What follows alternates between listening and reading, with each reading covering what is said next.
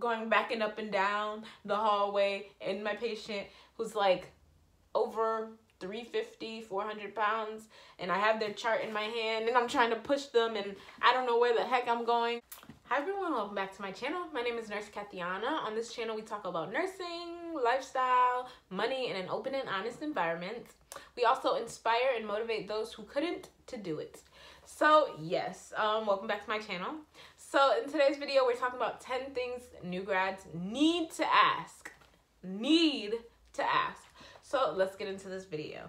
So the first thing you need to ask is the expectations. What do they expect from you as a new grad or as a floor nurse on that floor? What are your ratios? What are your number of PCAs that are typically on the floor? PCAs meaning your patient care technicians or patient care assistants. So what are some things that you, like ratios that you can look forward to seeing? Don't be like me. I found out that we would have 8 patients on the floor when I first started. Definitely not my best.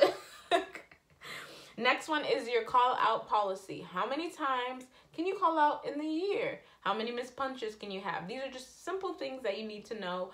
Not saying that you will do it constantly, because we don't do that, but you just need to know for your own good in case of anything happens. And how do you call out? Who do you talk to? These are some things that you can ask. Number 3, scheduling. When does the schedule close? How is the schedule made?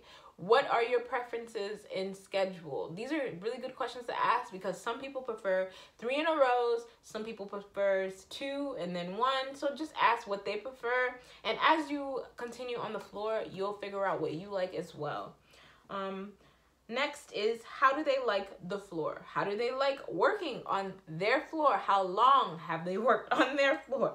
Definitely when asking these questions, you want to be open, get out of your comfort zone, and just, try to see what you can get out of these people. Number 5, resources available. You most likely will want a list of all the numbers. If you can't get a list of all the numbers, ask, where can you get a list of all the numbers? You want to know what's the number to the pharmacy? They're going to be your best friend. So number 6, a tour maybe. You want to ask and see where everything is, especially like if you're taking someone to diagnostics and you just lost and you don't know where they're going, like me. I've done that before.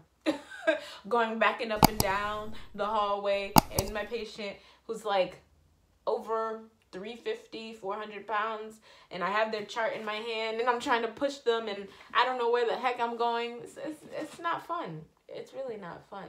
So definitely want to know where everything is. You want to have maybe a tour, ask where the supplies is, central supply, things like that. Number 7, the protocol orders. So you want to know what you can and cannot put in as a nurse. Definitely want to ask questions if you're unsure, but there are some things you can put in as a nurse as a protocol order under the doctor. So you want to know, what can you do, what can't you do? So number 8 is, if you're in a contract, get the details. You want to know how long you have to be on your floor before you can float, how many years until your contract is over.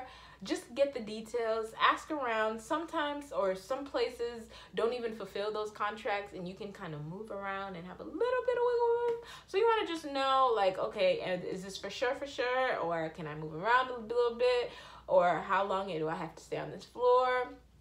Because you don't always have to stay where you start.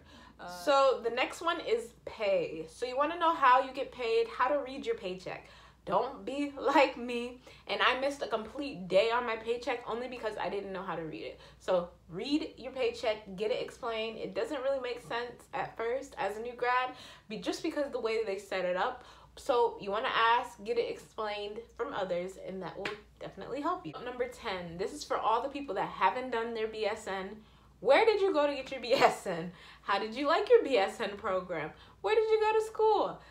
These are questions that you need to ask. So I hope that you guys like this video. Thumbs up this video. Comment down below some questions that you need to ask, or you did ask, or you want to know as a new grad. I hope you guys enjoyed this video, and until next time, bye.